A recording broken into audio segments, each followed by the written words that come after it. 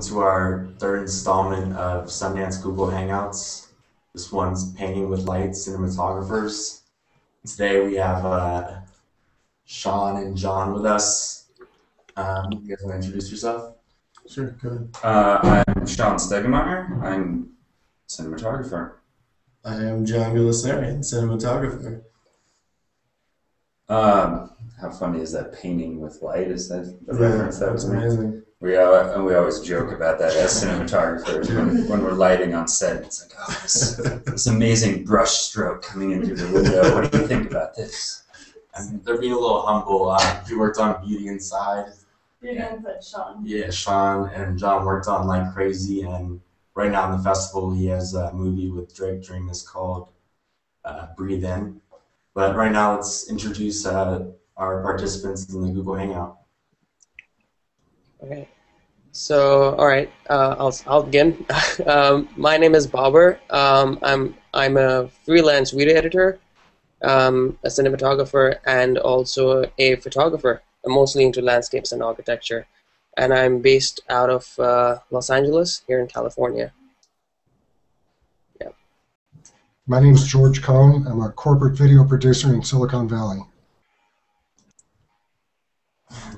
Hi, I'm Peta McLaughlin. I'm a independent film director and producer doing a documentary right now, and I'm in Toronto, Canada. Hey guys, I'm Scott Rosenkrantz, recent film school graduate and hopefully aspiring cinematographer. I'm looking forward to next hour discussion. I'm Todd Casey. I'm an animation producer from Los Angeles and just a huge movie fan. All right, wonderful. Do each of you guys want to talk about cinematography and the filmmaking process for your movies? Well, that's going to cover the whole next hour. Yeah. It was nice to meet everybody. Yeah, welcome. I think John deserves most of the credit here in that he's has 2 films here, and in 2011, Like Crazy won the Grand Jury Prize. And Breathe In is fantastic. I got to see it, was it yesterday that it premiered? No, it was 2 days ago now, yeah. And it looks beautiful. And the thing we have in common is that we both work for Drake DeRemus, who was the director of Like Crazy and Breathe In. So I think the thing I'm more curious to ask you questions, probably more than anything else, but I think if anybody knows Drake's process, his scripts going into it are supposedly a little loose to interpretation. There's not really usually just an outline. Yeah, so I mean, I'd love for you to just elaborate on the script and kind of what you guys do with it in pre-production. Sure. I mean, with Like Crazy, it was a very short outline that I think it was about 42 pages or so. And basically all that is him and Ben York-Jones. They literally just describe the scenes, and there's not dialogue written necessarily. There's sometimes there's a line or two that's written more specifically, but for the most part, it just says we need to get from point A to point B. This is what happens in the scene, and then it's all improvised. So it becomes a little bit of a challenge in the sense of how do you let your actors go wherever they want, say whatever they want, but also keep it cinematic at the same time. Mm-hmm. And with Like Crazy, we just sort of decided to focus only on the performances and sort of re-envision how we were going to. And I had worked with Drake previous to that too, in a more traditional way.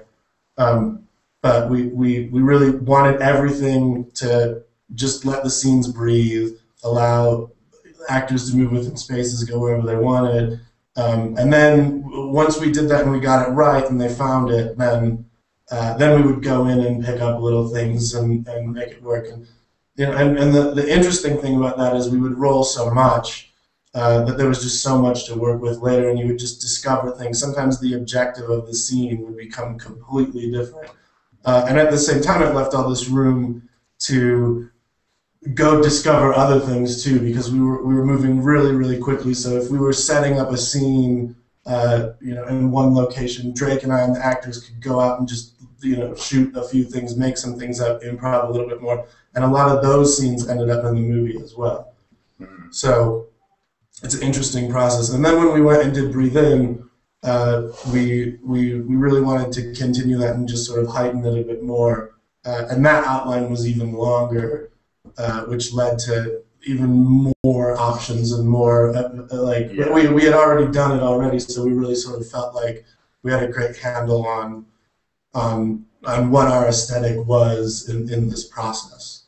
So it's been a great learning experience as well that I've just carried into all my other work. Yeah, excellent. Yeah, I think to jump back a step, I guess, away from these movies, we both actually went to American Film Institute. So we come from a similar, I guess, story learning curve and how we kind of were brought into narrative filmmaking. John's a graduate from 2005. I believe it was Drake. And I'm 2007. And so did you guys just shoot films when you were at AFI together or just meet there? No, we actually never shot anything together. We didn't even know each other very well at AFI, which is probably a good thing. And we sort of reconnected socially, soon after we finished AFI, and realized we had a lot of things in common. And he was making a short film at the time that he actually needed in order to graduate from AFI because he hadn't finished his thesis. That sounds very. And he had $500, and we literally just sat around his apartment and prepping and talking about shots and getting excited about it. And we made this little film that ended up being my favorite short film I ever shot, which nice. Yeah, it was amazing. And after that, we've just sort of whenever we can, we've worked together. Yeah, great introductions. And do we want to open it up to questions right now from our participants?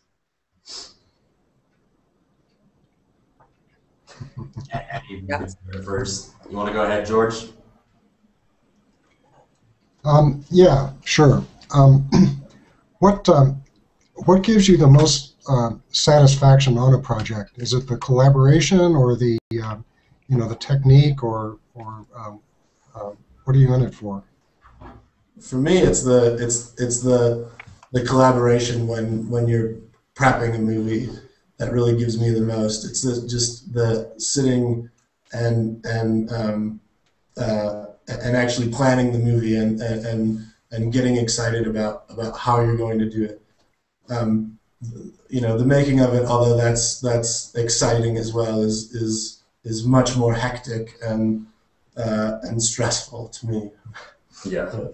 I mean, I completely agree. I think the pre-production and the anticipation of getting together and kind of working through what you really want to tell, how the story should be told, and the goals for how you want to shoot that, or the actors to everything, is so much more creative and less stressful in the beginning. So when you go into the shooting, it becomes a lot easier then, also because you have worked on what really counts and what matters. So, if the light's fading and you haven't gotten that thing, or you end up deviating from the original plan, but you stumble onto something even better, that part's the exciting time because you've already done the work of knowing what the purpose was to be there, and what the scene was and what you're going after. So then, I guess that then the final excitement is then seeing what came out of that, because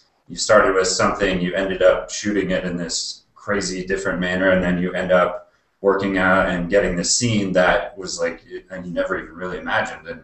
And Drake's such a musical man that then with his editing and music and amazing acting that goes into it, it's pretty amazing to watch the final outcome. Yeah, agreed. And I think you always know on any project, day one, when you get there, did we prep this enough? Did we have enough time? And you start to feel, and if you feel really comfortable, okay, we're going to make a movie, it's almost like all of the work has been done. It's just the physical part that you have to do now. Todd, aspiring filmmaker, you have a good question in the chat. Do you want to ask them?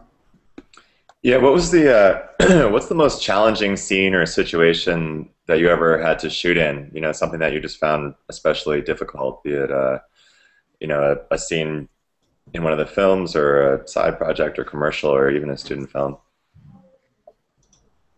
Mine's pretty easy. That's I recently did a movie in London with Richard Curtis, who directed Love Actually, and you know, was the creator of Mr. Bean, and the main, like, well, the first thing I did when I flew out there to interview with him, there was this great scene that he had written that happened all at Abbey Road Crossing, and it was a scene with 12 speaking parts and a huge traffic jam. And it was about a 5-page scene that happened at the actual crossing, which is a historic place that everybody knows. Oh, wow. And actually, in the interview, when the first time I met him in person, he was like, "We're just going over there to talk about this scene right now." And we prepped that scene forever in order to know that we had all the coverage that we needed, and I mean, 12 speaking roles in one scene is very, very difficult. Plus, you have like probably the one of the most touristy places you could possibly imagine, where there's just this constant stream of people coming through, and then having to create a traffic jam there as well. It was insane. And we actually built in a parking lot a replica of Abbey Road Crossing so that we brought everybody in even before we shot the movie, and we you know, we figured out where all of our shots were going to be from, and in what order we were going to shoot them. And then on the days that we were shooting it, it was one of those great London days where it's really sunny and then it's raining 5 minutes later, and then it's sunny again and then it's raining. So that presented another challenge, and then shooting it over multiple days as well.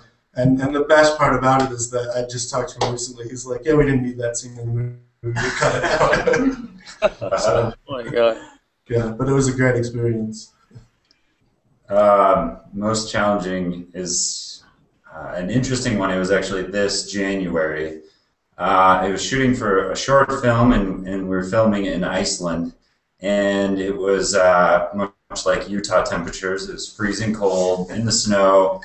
And it's like a small personal project that we did that involved very few of us. It was only 3 of us that were making this thing, so little to no crew, and the conditions were extremely windy, and we had to film this scene that involved this guy basically just kind of robbed this house, and he's getting away via kite skiing, if you've ever seen or know what that is. But it involved basically, you know, you got these big rigs, and you're strapped in, and you have to kind of sail this kite. And the friend that I had that's a great skier and stuntman ended up having to go home, so we had nobody to do it.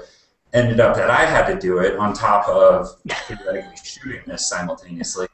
So it became challenging because we had the walkie-talkies, and my friends, I set up the camera for them. It was on an Alexa, and they're on a long lens, like over on this other ridge line. And we start doing the scene, and they're rolling. I'm like, you know, I hope they can even just keep the frame the way I said. All they have to do is pan. It's not a big deal. And as we start going, I start running out, and I clip in. I'm about to take off on this kite ski, and the helmet just completely fogs up. I can't even see a single thing. And so I'm like, oh, we got to stop. And I kind of kite ski over to them, thinking they're going to have the anti-fog solution that we were using to wipe it down this helmet, and they don't have it. It was left in the van like a half mile up the road. And so then I was like, oh, well, it's going to take too long afoot, so I'll kite up there and go get it. I go to go get it, and almost trip over some lava rocks because it's in Iceland, and almost like basically break myself. But end up getting to this van. I'm sailing the kite above me and trying to dig through the back of the van to find this fog solution through all my luggage, and then end up finding it, go back down, and we end up kind of succeeding and getting what we needed to it. But that was probably the most interesting challenge, and probably not the most realistic thing that most people will face, but yeah. I mean, speaking of challenges, I know we don't want to go back to promoting the movies, but I think Peter had a good question about the challenges of, are you on the same page with your director, and how do you figure things out so you guys have the same vision for a movie? You talk about your work with Drake, since everyone seems to know him now. Sure. I mean, with me, I like to sort of conform to how the director wants to work, and hopefully that I can bring my experience and say, well, this is a great way to shot. This is how I like to shot this, or this is, this is how I would approach this particular scene or whatever. But you also really need to respect their process as well, and find that common ground. And usually that's done in pre-production, and hopefully by the time you're shooting, you guys have sort of created your own method to work together. And like Drake's method is, you're one of the few people that can understand what that is, because it's totally different than anything else's, and it's radically different as well. But that's what I think makes his movies what they are, and that gives him his vision. And it's great to be able to enhance and build on his vision, and collaborate. I have a question from the internet on that. So for the films that you've shot with Drake, it's been a little bit more like on the fly, and for you doing the short film you guys did, it was a little bit more scripted. How did that work when you were working with Drake on Beauty and Set? Yeah, I mean, I think it sounds like our script for this kind of commercial series we did is probably about as long as your feature scripts were. But it was definitely more outlined and scripted in a sense. And Drake is hilarious because he wants to basically get on set and if we be ready to like see something, discover something, and move in that direction, to be able to shift quickly, or like find what's working and go with it, and not. He hates just to be tied down. I mean, just in general. Yeah.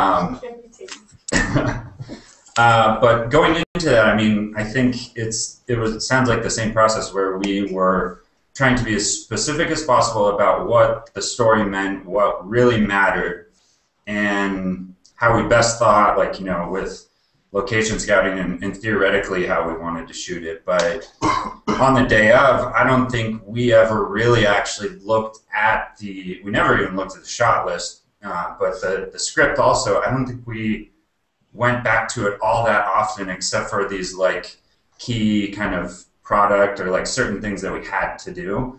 But most of the time when we were shooting the day of, it would be, oh, the light's coming from here, and the actors actually they look good doing this, or it's working if they work over here or that. And then you just kind of move with that kind of rhythm, and Drake loves that, and that's like what he thrives on, is being able to work with everybody and adapt to the situations. And I think the script ended up, I never even looked back at the first scripts from when we were shooting to what ended up being there. But I know on the day it was all just, do what you can to make it work and adapt. Cool. He was really into, just to add to that, he's really into momentum. Yeah. And I think that there's an energy on his sets because of that too, because you are constantly moving, and and the actors aren't sitting around for a long time or going back to their trailers too much. It's just constant, like, let's just keep going, and let's shoot as much as we can. And he intuitively knows, like, when he's sort of crossed through, he calls it the zone. Like, once he's crossed the zone and he's like, okay, we're done, we've got it, like, let's go, Yeah.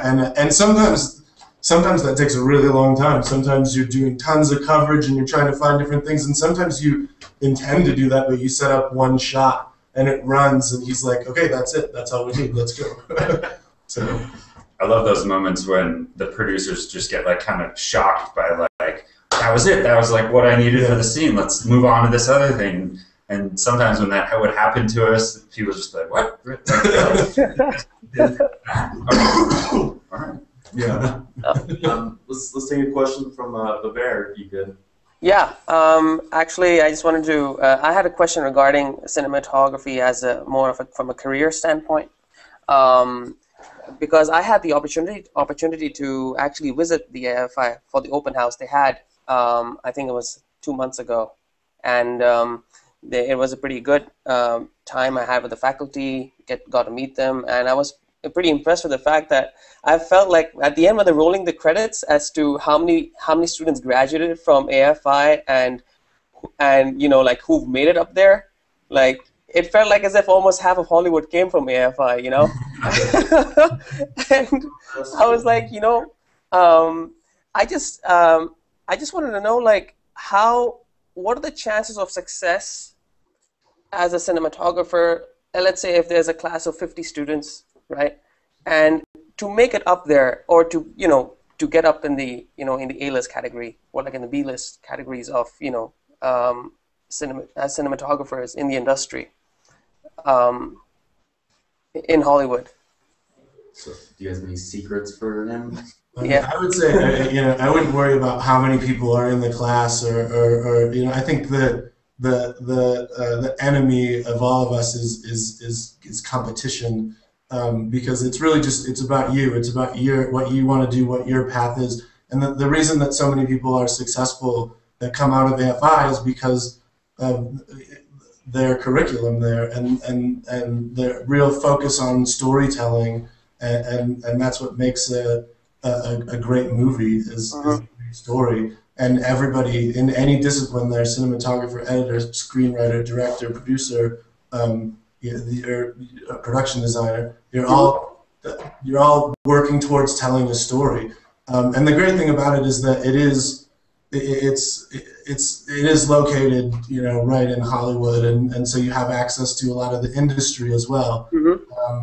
But I think a lot of people also come out of there and like we have, collaborate with other people that they met there. Other people, you always have this connection with people from the American Film Institute, and there's something special about it. So, but I had an undergrad degree from Columbia in cinematography, which was also really great. But I came into AFI very technically minded, and not necessarily focusing on storytelling, and really learned how to translate that into a more creative means of telling a story, and that's what I got out of it. And I think as a cinematographer, you really need to have both sides of that coin. I think it's also. Sorry, go ahead. You had to say something? Go ahead. Yeah. What I was saying is also, I guess, it's also, I guess, about, well, the two things. Either it's luck, and it's also about meeting the right people, knowing the right people. I guess that also helps a lot in terms of getting the right projects. And you never know where that's going to happen. It's not necessarily at a networking event or at a it's like I've met people at poker games that I've ended up working with. So. Well, can I ask if it's... Oh, sorry, Sean. I mean to talk over you. Well, I was just going to continue on the kind of AFI cinematography's camaraderie. I also went to Chapman University undergrad for cinematography, so we kind of had a similar, education, and I learned so much technically in undergrad that coming into AFI, my focus was just trying to learn story better and meet people. And in AFI for cinematography is extremely difficult because your first year you have to crew for everyone else, meanwhile trying to prep your stuff and do your classes. So it ends up this like 7-day work week, just like boot camp, military camp sort of feel to it, where it's never ending and it's grueling. And I think that's what's unusual about that school versus some of the other film schools, is that when you come out of AFI, you feel like you've gone through this like incredible process together, and when you meet other AFI people, you get this understanding that like we've gone through this learning curve. That's what they told me at the orientation. They're like, once you come into AFI, once you come into AFI, forget about your family. You won't be having time to talk to anyone. Yeah, well, it's actually really hard to continue your. I mean, just in this industry in general, it's very hard to continue relationships and with friends and family, and people don't understand how hard you work and how much you work. Mm-hmm. But it takes a real effort in order to make that work. That's true. But if you can't find the commercial work, you're also working on shorts. You're working, like, it's just work. Just go. Be motivated. Don't worry about how many people are around you, how many people are in your class. And I was just going to ask you, do you believe in that? Like, it's just, you have to have the chutzpah. You just have to go. You have to find the work or collaborate with other people. And it's not always going to be a paying gig. Yeah, definitely. I mean, I am a firm believer, like when I came out of there, it was right when the writer's strike was happening, then we went into recession. It was kind of, I think, one of the worst times to be getting your master's degree and coming out of school, because then you're just left with even all these professionals having a hard time working.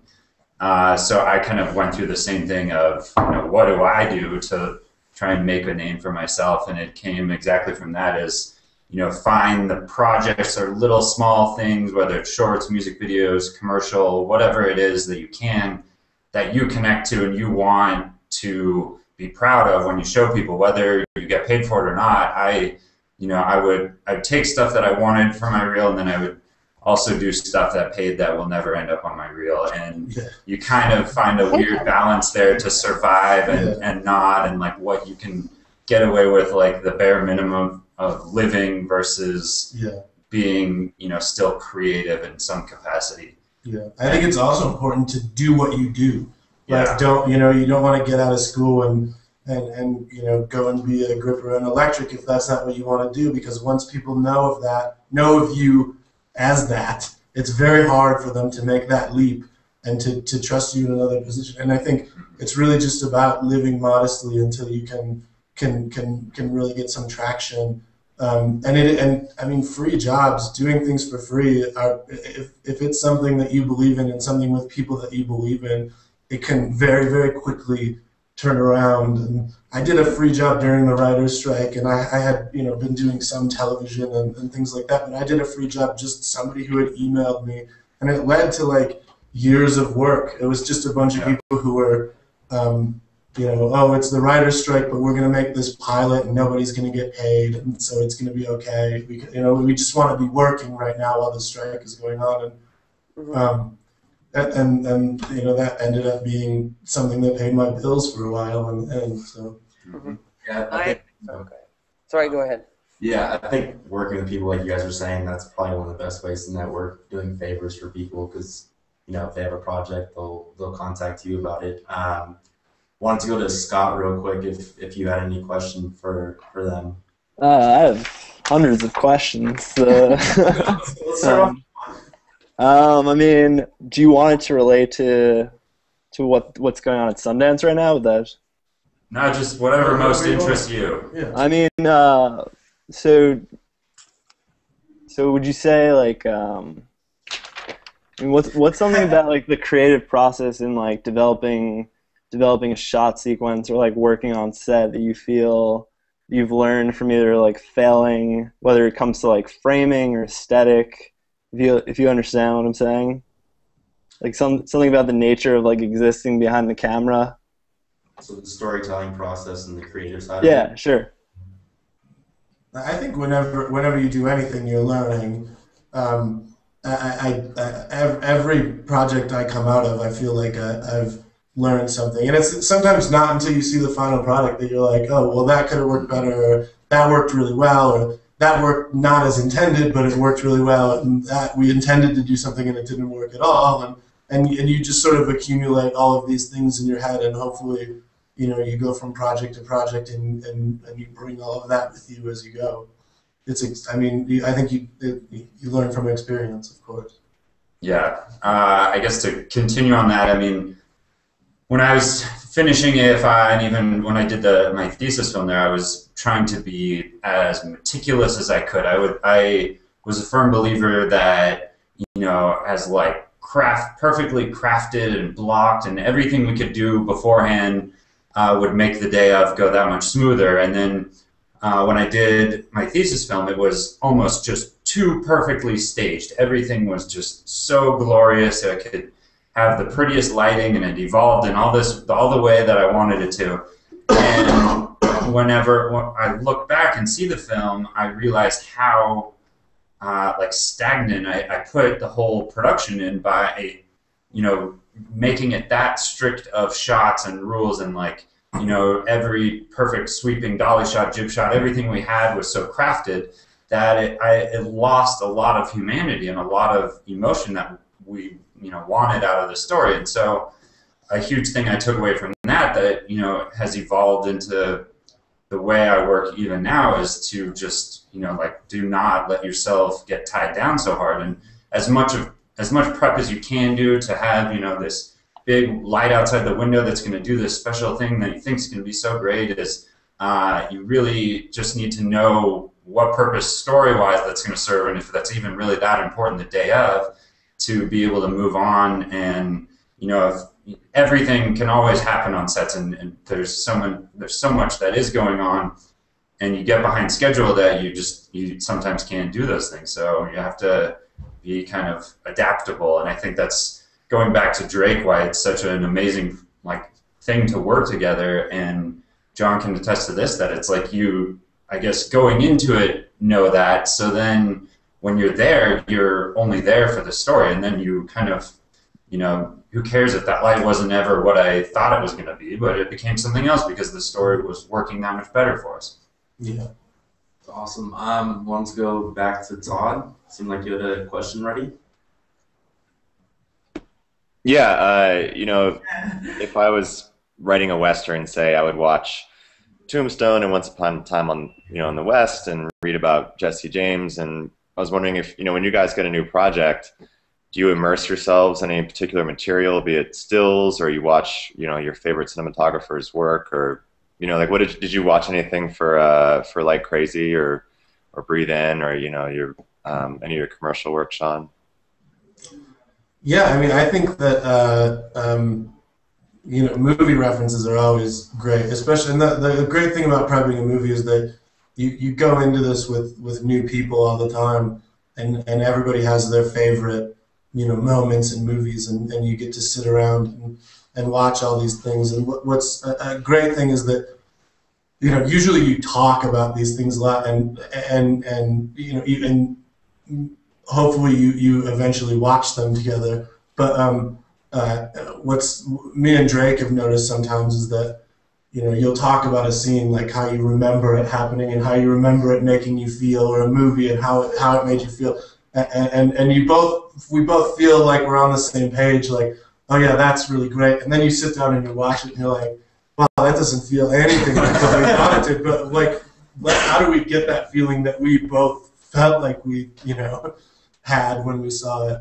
I mean, without getting into too many specifics, we definitely watched movies together. I always do that. I always push directors to do that as well as anything else. Like, a big part of Drake's process is music. A big part of a lot of directors' process is music. Drake's great because he'll actually make every creative member on the team like a CD to go with the script, and all the actors and everybody get this CD, and that's really nice. It's like you really understand the emotion of a scene, and a lot of directors love looking at artwork together, or talking about just stories in general. Yeah, I kind of have a question, and maybe Scott, you want to take out your pencil and write this down, but I'm kind of curious kind of what preference you guys have in the camera and everything like that in terms of equipment and technical stuff. Yeah, I guess camera-wise, that's kind of probably an easier one for both of us right now, but I actually own an Arri Alexa, so that's my obvious choice, and I think most of my education, and imagining John's as well, was shot on film. So the quality and everything really we've ever watched growing up was always film. So digital evolution to me has finally culminated into Alexa being the closest thing to react the way that film would react when I was learning, and all of the images I can remember and recall from my favorite movies were filmed. So that's, I mean, kind of why I chose that camera. And I know Breathe In was shot on the Alexa as well. So. Yeah, I mean, I love the Alexa right now too. I've always sort of, I love shooting film, and I always did, but I've always also embraced, you know, whatever. I mean, like crazy, we shot on 70s, and you know, that was a new thing at the time and something we felt we'd like to experiment with. And I guess the way I look at it is that it's really just, you can tell the story with anything. What's the most appropriate way to tell the story? And if that happens to be film, that happens to be film. If it happens to be digital. And that's not necessarily only because of what it looks like in the end. A lot of it has to do with just the process as well. If you want to shoot really quickly, you want to shoot in a lot of low light, you want to shoot, you know, then you pick your camera, you pick your lenses based on that, you pick the way you're recording your media based on that. It's like, you know, do I need a big hard drive on my camera so that I can get a better quality image, or do I need, you know, or do I just use like cards that stick in it, even though it's not necessarily going to be technically the best thing, but it's going to be the best thing for the movie. And I think that, you know, you just need to think about all those things when you're prepping, and every time it's going to be different. And it's moving so quickly right now too. Yeah, that it's like, you know, in 6 months, yeah, next year will could be different. Be something else. Who knows? And also, yeah, you have to think of the final outcome, because when you think of like a 3D movie that is going to have a lot of visual effects, that, I mean, it's not, you'll probably hear that epics used more often, or that you probably wouldn't see them shooting Super 16 on something like that. So it just depends. And then, you know, we've been talking about how it's going to be on set and how you're going to function there. And so I don't think either of us would ever really throw Drake into a film situation again, because he's a constant, like, move, shoot, let's look at this again, likes to, you know, we always are, you know, constantly referring to what we've done. And so it's, that would never be the situation. But, you know, if I were to go tomorrow into like a Depression era Western or something, then, you know, it's very feasible that I'd look at film as an option. Yeah. Let's go back to Canada Live with PETA. You have a question for them? Well, it's just, you guys are obviously talking about Drake being more of a fly by the seat of your pants kind of operation, where you don't really know when you're going into the shoot how exactly you're going to shoot it. And there's not necessarily, your actors aren't going to hit a specific mark. So how do you work with that? How do you sort of light it optimally? How do you shoot it optimally when you sort of don't know what's going, like, that sounds very collaborative. Like, it sounds much more collaborative than a lot of directors, because you're really both in it together dealing with the situation at hand. But at the same time, what bag of tricks do you use to go into a situation like that? It doesn't just have to be Drake. Other directors too. I have to say, like, I don't think Drake is necessarily a fly by the seat of your pants. I think he's extremely specific, and I've never started a project with him without it being completely shot listed, actually. And yeah, like Sean said earlier, sometimes you don't look at that shot list, but you always have that roadmap, and you always know exactly how you intended it, and it's almost like your fallback option. But it's one of those things. It's like when you read it over and over again, and you really, it's in your head, and you know exactly what you want. And he's a firm believer in beautiful imagery, and always wants it to look amazing. He's not there just to, like, I only care what the actors do, and you're just gonna do whatever I, you know, go along with. But so he's there in scouting, and everything you're doing is like, he's there to reinforce you to make the best images possible. And so he's always constantly asking, like, you know, well, you know, would it be better over by this window, or would it be better over in this corner? What, you know, like, where do you think it would look best? And then we'll, like, kind of work with it and adapt. But, you know, on that same line, yeah, I don't think we really bother putting marks down ever, because you want to let the freedom be there. I've actually carried that onto a lot of other work now too, because I found that actors really appreciated it when you weren't like, hey, stand here, hey, look here. It's like it's because their performances are affected by that, and I usually ask. I mean, a lot of actors will say, hey, tell me where to stand, but most actors really like appreciate, like, you know, it'd be nice if, you know, when like the director will always block it and we say, well, get in the area and I don't want to box you in, basically. Like, that's something that I you know, when learning, you end up doing a lot is like, you end up boxing your actors in and forgetting that, like, this is about performance. It's not only about this one image. And a lot of times, and at those moments, you're working with less experienced actors too, so nobody's going to tell you any different. But a lot of times you see how that's affected, where it's like, oh, but I want to lean forward like this, and you can't just say, oh, well, that's not how I live it. It's like, you really want them to be able to do everything that they do and to be able to act. So things end up being a bit more natural and a bit more broad in that sense with Drake, because that's really the extreme of it, is that, you know, sometimes they'll walk into a room and have never seen the room before, so you don't know where they're going to go, and it's the fun challenge of that is anticipating it and saying, well, if this happens, then this is going to be great, and if this happens, then I'm going to move over here, and that'll be better. And then maybe just in the moment, figuring it out as well, and just you know, like following your heart too.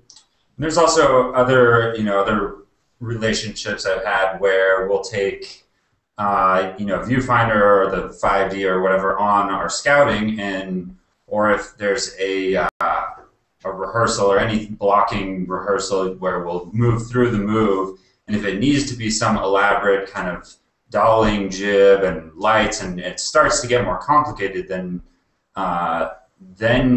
it's good to walk through and do the flexible part early, find what you need, and if it is like this crafted specific thing that's not so much about the dialogue and it's a very movement-oriented thing, then it's best just to get it, you know, really mapped out early, and then when you come back the day of, or if you then go into lighting from there on, you're just, you know, that much more specific, and with the assistant director, you can plan out the day based on, you know, all these complicated moves or anything like that. And so that's kind of the opposite side of the spectrum if you're going for, like, you know, some sweeping, crafted, big lighting setup, something like that.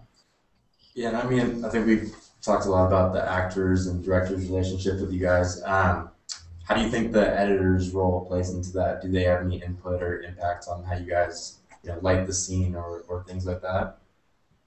I wouldn't say lighting necessarily, but I mean, I love when editors are involved very early on, and you can have those discussions, especially when they're people that you've worked with before, and you understand their work and you understand where they're coming from, and it's it's quite nice too to have that feedback, because you have somebody who's another eye that's watching what you're doing every day and saying, hey, maybe you should have got this shot, maybe we could pick that up, or you know, and when you do this scene, make sure you get me this, because it's going to be really nice. You know, it's another collaborator that you have, and it's really great.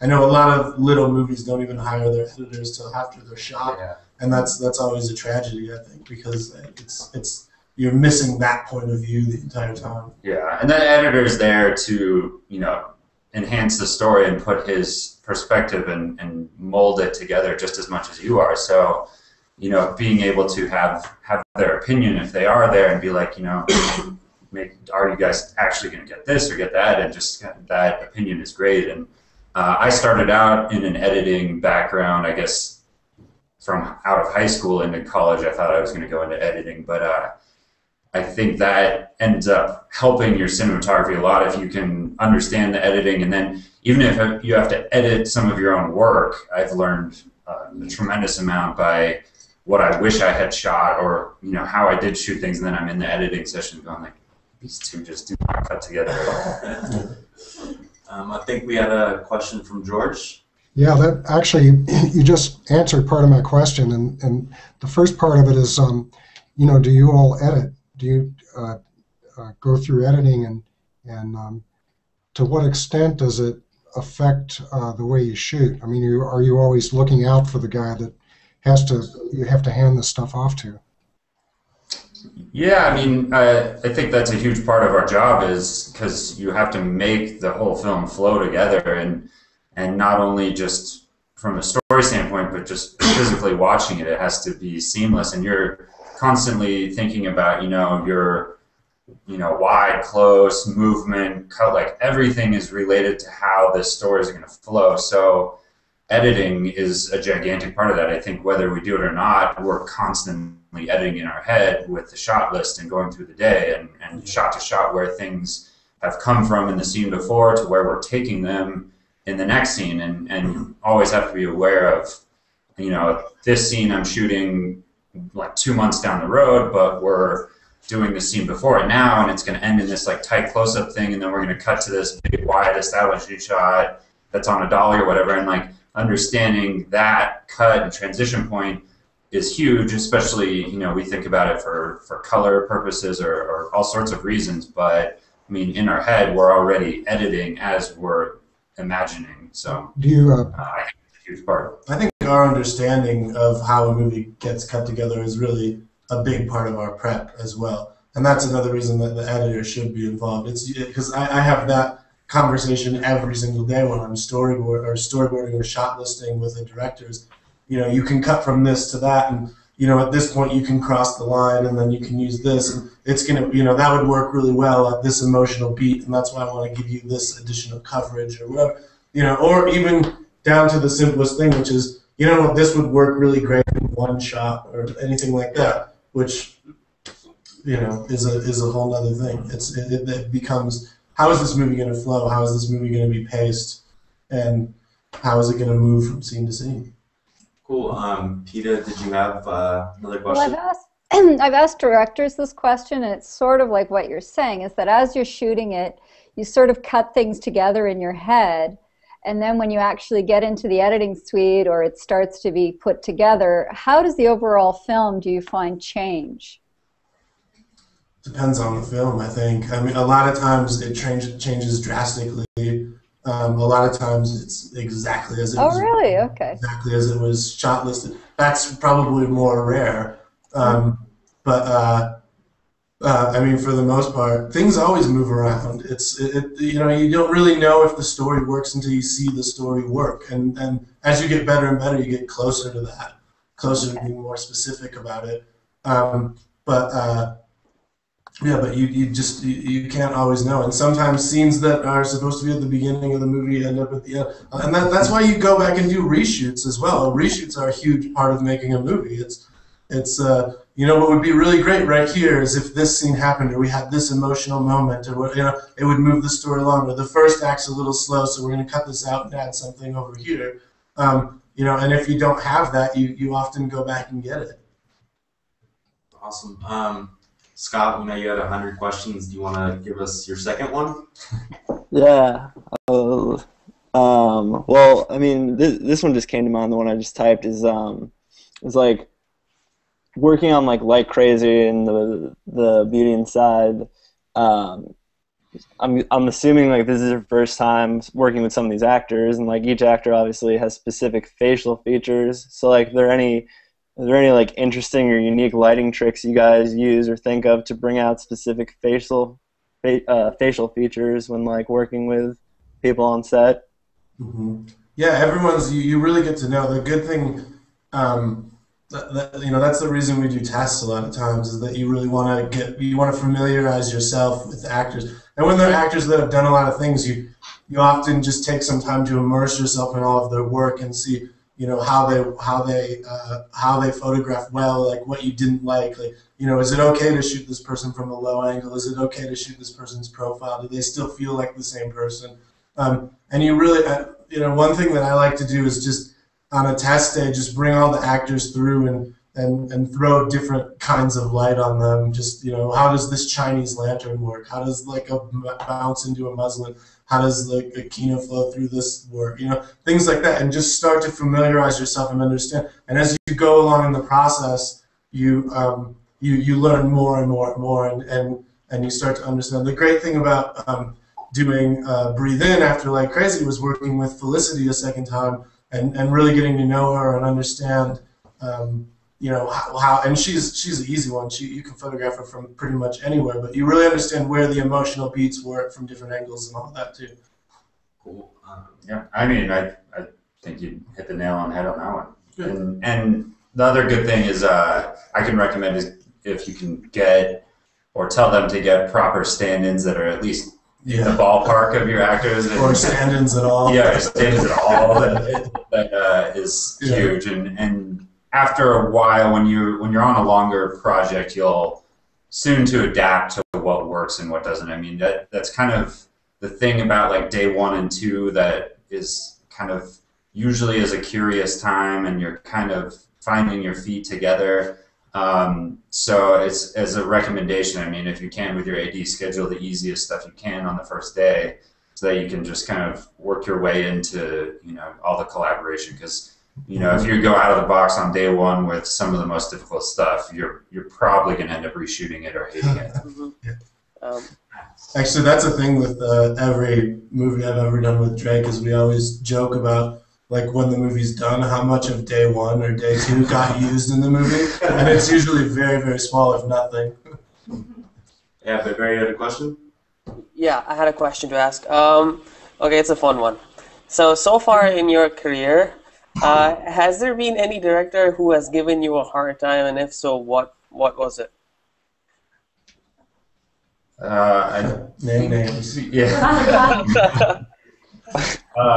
The only times that's happened with me is when the director or when the schedule ends up falling behind to the point or things become so difficult that the stress just stacks up on them and they just kind of make you do things that aren't so pleasant and you bump heads and you're just like, this just is not going to work and you kind of have to do stuff for schedule's sake or whatever. But usually that's the only time I've run into a huge snag with directors. Otherwise, I mean, that's a big part about prep and going into something is you got to get to know them, get to know what they like and how they're going to function. And if you haven't done that properly, then you're going to probably end up in some more situations that might end up kind of ugly. But if you can get on the same page and really just bond on what the story is you're telling, then when you get into the shit, you'll end up coming out of it like fighting together as opposed to hating each other. Yeah, exactly. So has it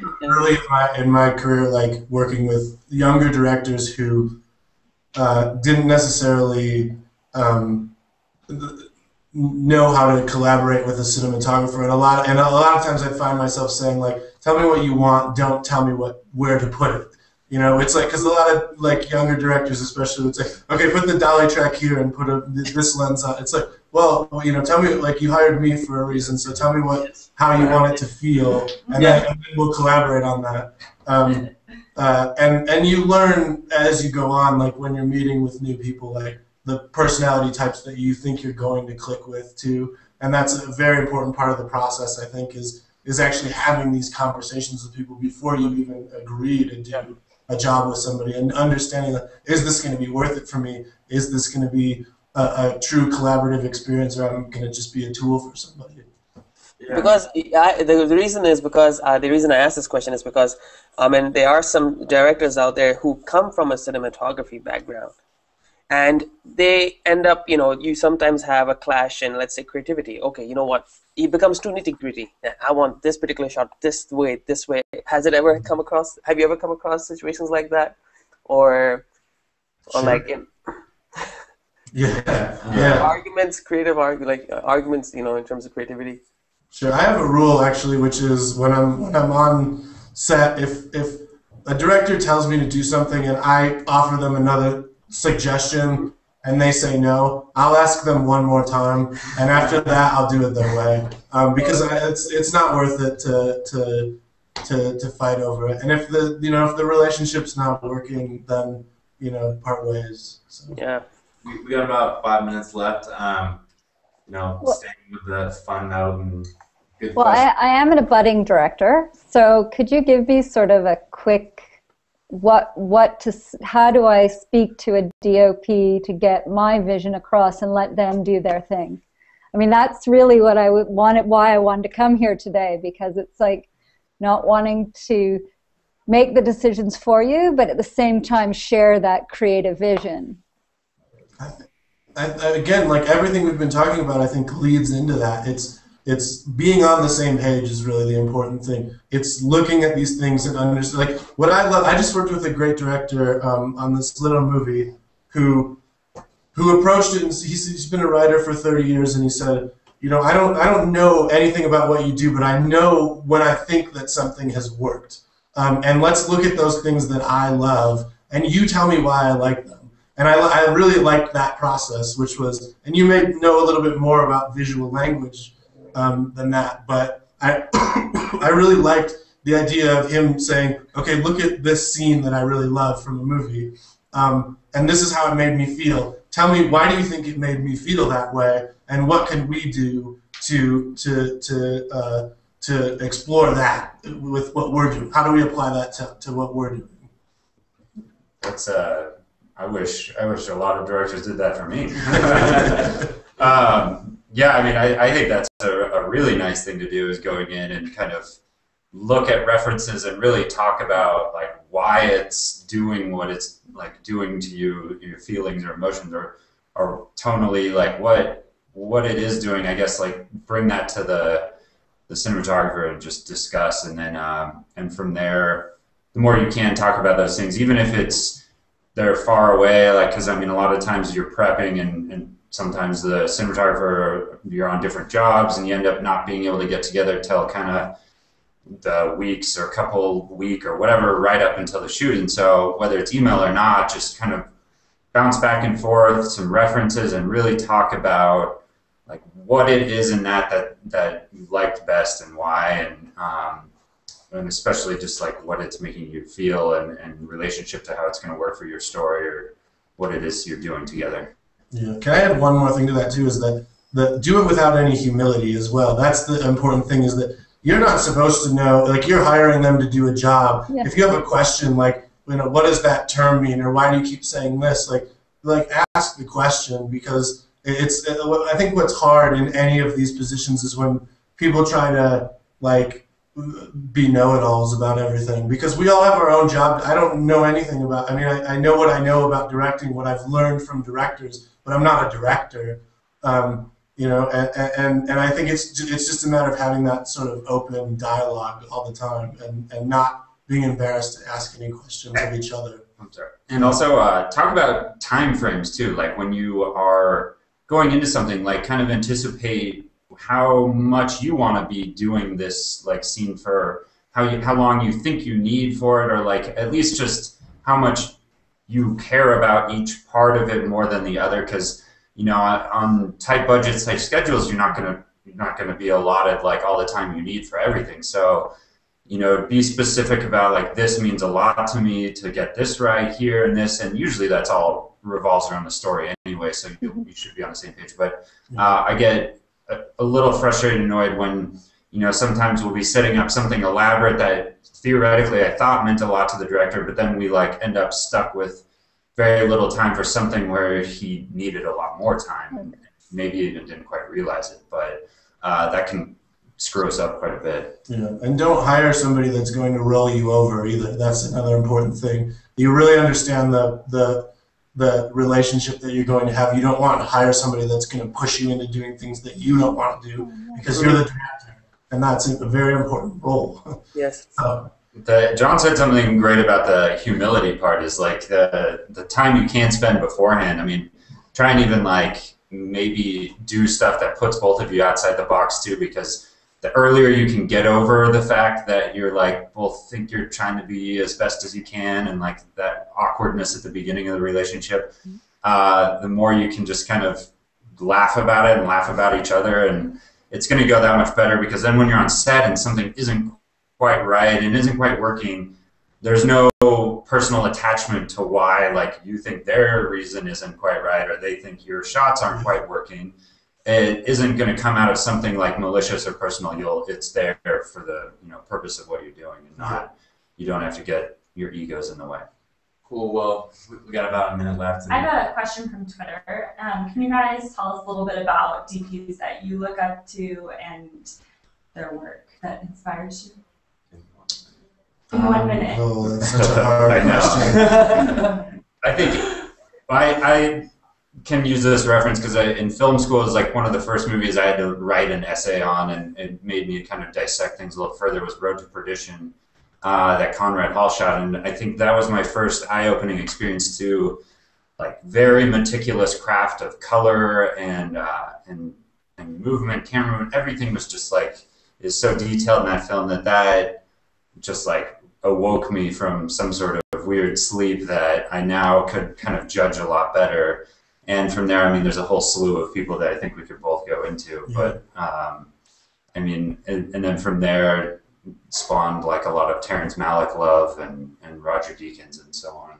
Yeah, I would There's say so many. my most influential would have been Harris Savides, especially the work that he did on Elephant and all the work he did with Gus Van Sant. I think what was really inspiring, just the way that they thought outside of the box and about telling a story, and it was so untraditional, and just being able to take those risks and to say, okay, we want this, we have this budget or whatever, but let's really just push it as far as we can, as far as storytelling goes. And I think that's really inspiring. I think taking risks is so important. Cool. All right. Well, we got to wrap it up. Thank you, everyone, for coming. Tomorrow, we have another Google Hangout at 2 p.m. with some really good screenwriters. So try to RSVP and check that out. But thank you guys again and everyone out there. Thank you. Thank you very much. Yes, awesome. Guys. Thank you.